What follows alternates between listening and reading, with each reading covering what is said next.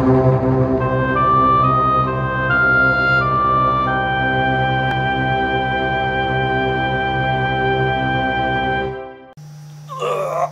everyone, I just dug myself out of the what the frack bin to bring you the independent film DeadGirl. Yes, it's an independent zombie film, so let's take a look at her. Wow, that smells.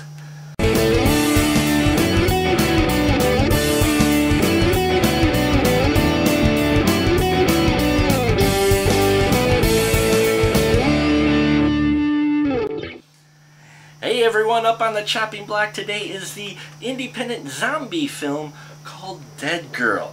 Now it stars Shiloh Fernandez, who plays Ricky, who along with his buddy JT decide to skip school and do what every normal teenager does when they skip school, go to an abandoned insane asylum.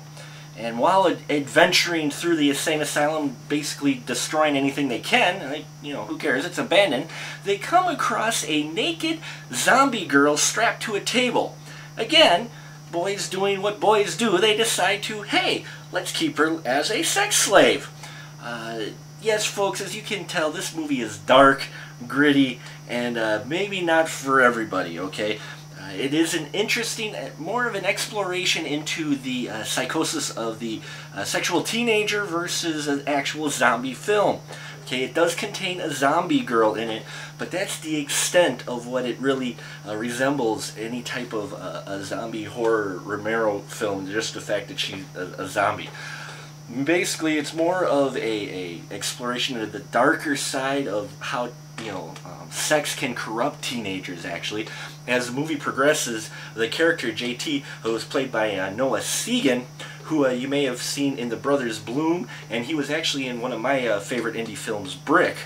He plays the high schooler JT who gets really obsessed with keeping this girl a secret and basically keeping her as his.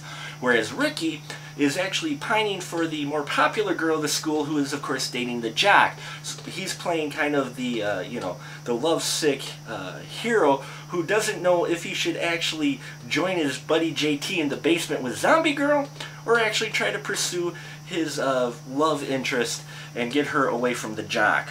It's dark, it's gritty, and the subject matter is not for everybody, especially for the squeamish. There is some gore in it, but even for a zombie film, the gore is light.